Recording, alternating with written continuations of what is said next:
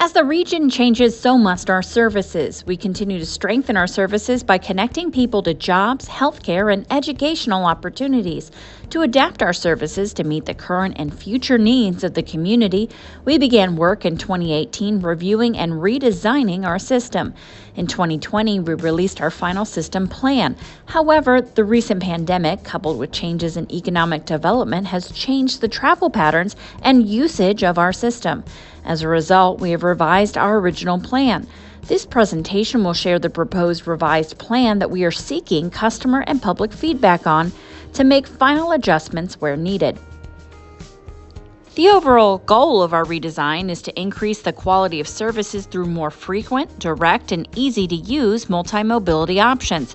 To ensure we meet this goal, we established a set of guiding principles. These principles help to ensure throughout this planning process our efforts focused on the customer, employee, and greater community, while also creating equitable and accessible mobility outcomes. We ensured these plans would lead to more connections to jobs, healthcare, and educational opportunities. Within all of these principles, we ensured where possible, decisions were data-driven. So what are some of the major highlights within the plan?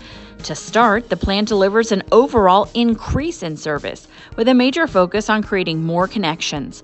We've done this by creating new routes, expanding our community connectors services beyond the North Connector, and it includes West, East, and Airport connectors. In addition, we have added another downtown circulator service and a fifth on-demand zone. Under the redesign, hours of service may vary by route based on usage. We intend to implement new services at current frequencies with the goal of improving frequencies to the following ranges: bus routes every 15 to 45 minutes, connectors every 15 to 30 minutes, circulators every 10 to 15 minutes. Service hours and frequency changes will be based on driver availability, approved budget levels, and demand and utilization of services. The overall system will be improved, reaching within a 1/4 mile of all services roughly 70% of the Montgomery County population.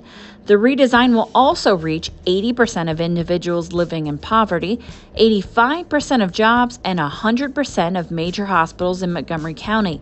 In addition, through a combination of paratransit and the 5310 program, services will continue to be available to 100% of the 65 and older population and individuals with disabilities residing in the county. The proposed system redesign consists of maintaining some existing services, implementing minor changes to other services, and launching new services to replace other services that are proposed to be discontinued. This video will focus on the minor, new, and discontinued services. Let's start with the minor changes proposed to our service. The Route 4 is proposed to be expanded. Under the redesign, Route 4 will serve the Easttown Transit Center along Smithville Road to Dorothy Lane, ending at the Kroger near Woodman Drive in Kettering. This extension will be dependent on our ability to expand our trolley infrastructure along most areas of the expanded section of the route. Route 6 is proposed to be expanded to serve east of downtown along the current Route 11 until Old Harshman Road, ending at the Air Force Base Museum. Route 7 is proposed to no longer serve the Rainbow Drive Loop in Kettering, but will be expanded to serve along Woodman Drive north to the Goodwill. Route 16 is proposed to be expanded to serve the Northwest Transit Center along Shiloh Springs Road from Main Street, north on Garber Road, and returning to Main Street to continue along current routing to the Meijer and into Inglewood. On the north end of the route, we're proposing to add limited service to the Boone Shock Museum of Discovery between the hours of 9 a.m. and 5 p.m. 7 days a week. Areas southeast of the Route 16 include proposed expansion of service to the Sugar Creek Plaza Shopping Center area. In addition, we are proposing to no longer serve Montgomery Square Drive, sections of Clio Road northwest of Centerpoint Drive, and Feedwire Road between Wilmington Road and Clio Road. Instead, most of these sections will be served by a new bus route service. On-Demand Zone 1 is proposed to be expanded to improve customer access to cover areas north of 725 near the Dayton Mall and east of 675 along 725. The on-demand zone will also be removed in some areas to account for the new bus route service under the proposed redesign. On-Demand Zone 3 is proposed to be adjusted to account for additional bus service in that area. These adjustments will include the removal and addition of new service. On-Demand Zone 4 is proposed to be removed in some areas due to low utilization of the current service to date. As highlighted, we are proposing 4 new bus routes, 3 additional community connectors, 1 new central downtown circulator, and 1 new on-demand zone. The first new service is the Route 25, which will travel between Brant Pike at Needmore Road in Northeast Dayton through downtown to Clio Road and Wilmington Pike in Centerville, continuing along 725 to the Dayton Mall area, ending at the South Transit Center.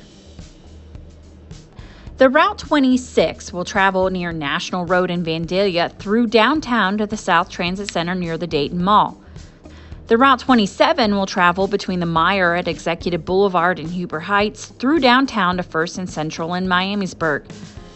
The Route 28 will travel counterclockwise between the Kettering Recreation Center in Kettering along Dorothy Lane, Kettering Boulevard, and Stroop Road. This route will connect the 8 other routes. The proposed additional downtown circulator will connect the Flyer, creating more connections downtown that run east and west, primarily on 3rd Street, connecting to Sinclair College and the West Dunbar Historic District. In January 2023, we launched a new service called the North Community Connector, with a goal in increasing connections with more direct service, avoiding the need to travel downtown to transfer. Our proposed redesign calls for the addition of 3 other community connectors, which will ultimately create more traveling options for customers, leading to more direct connections. The first of the 3 proposed connectors is the West Connector. The West Connector will run north and south along the west side of the county, running south from the Northwest Transit Center, stopping at the Westtown Transit Center and South Transit Center, ending at the Dayton Children's Hospital South Campus. This service connects with 12 bus routes, 1 community connector, 3 on-demand zones, and 3 transit centers. The proposed East Connector will connect from the Meijer at Executive Boulevard in Huber Heights, running north and south along the east side of the county, stopping at the Easttown Transit Center, ending at the Meijer on Stroop Road in Kettering. This service connects with 10 routes, 1 on-demand zone, and 1 transit center. The proposed Airport Connector will connect downtown to the Dayton International Airport along with major employer sites around the airport. This service connects with 12 routes that are serving the Downtown Transit Center, 2 nearby circulators, and 1 on-demand zone. Due to economic expansion planned in the northwest portion of the county, On-Demand Zone 5 will increase connections to new areas and will cover areas currently served by Routes 17 and 43 that are proposed to be discontinued. Through proposed changes to existing services, the addition of new services, all while maintaining some of our existing services, we will replace the majority of services proposed for discontinuation. The changes allow us to develop more direct connections within the system, address current and future areas of economic development, while also maintaining areas where we have seen ridership growth following the pandemic. The Route 11 east from downtown areas will be served by Route 6 and the East Community Connector. South from downtown, most areas will be served by Routes 6, 25, 26, 27, and 28. A portion along Shantz Avenue between Far Hills Avenue and Patterson Boulevard is proposed to no longer have service under the system redesign. The Route 14 north from downtown areas will be served by Routes 8, 12, the North Community Connector, and On-Demand Zone 3. South from downtown areas will be served by Route 6. The Route 17 north from downtown areas will be served by Routes 26 and On-Demand Zone 5. South from downtown areas will be served by Routes 6, 25, and On-Demand Zone 1. A portion along Schroyer Road between Far Hills Avenue and Stroop Road is proposed to no longer have service under the system redesign. Nearby services include Route 6, 25, and 28. The Route 18 north from downtown areas will be served by Route 25 and the East Community Connector. South from downtown, most areas will be served by Routes 26, 27, and the West Community Connector.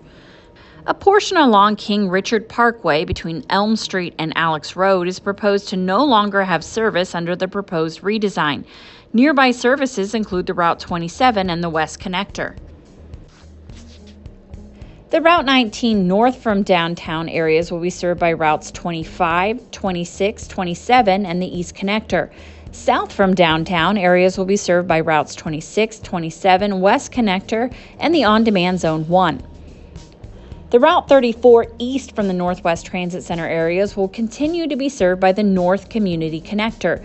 North of Needmore Road will continue to be served by Route 22. The Route 43 north from downtown will be served by the Airport Connector, which will cover the Dayton Airport and some area businesses around the airport. Areas not covered by the Airport Connector will be served by the new On-Demand Zone 5. This does not include Route 43's first trip from the Northwest Transit Center, which is proposed to be discontinued. We encourage individuals, groups, agencies, and private providers of transportation to provide feedback on the proposed changes shown in this video. Feedback will be received verbally or in writing at community meetings, which will be held at the following dates and times. February 13th, 2023 at Right Stop Plaza from 8 a.m. to 10 a.m., 12 p.m. to 2 p.m., and 4 p.m. to 6 p.m. February 15th, 2023 at the West Dayton Library from 9:30 a.m. to 11:30 a.m. February 16th, 2023 at the South Dayton Library from 9:30 a.m. to 11:30 a.m. and 4 p.m. to 6 p.m. February 20th, 2023 at the Northwest Transit Center from 8 a.m. to 10 a.m. and 4 p.m. to 6 p.m. February 22nd, 2023 at the Southeast Dayton Library from 9:30 a.m. to 11:30 a.m. and 4 to 6 p.m.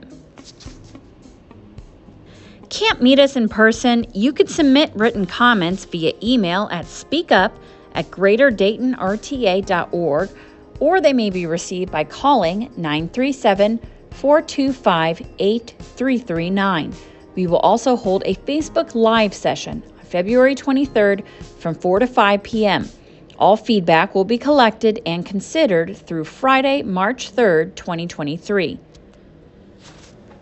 Thank you so much, and we hope that you've learned more about our system redesign by watching this video.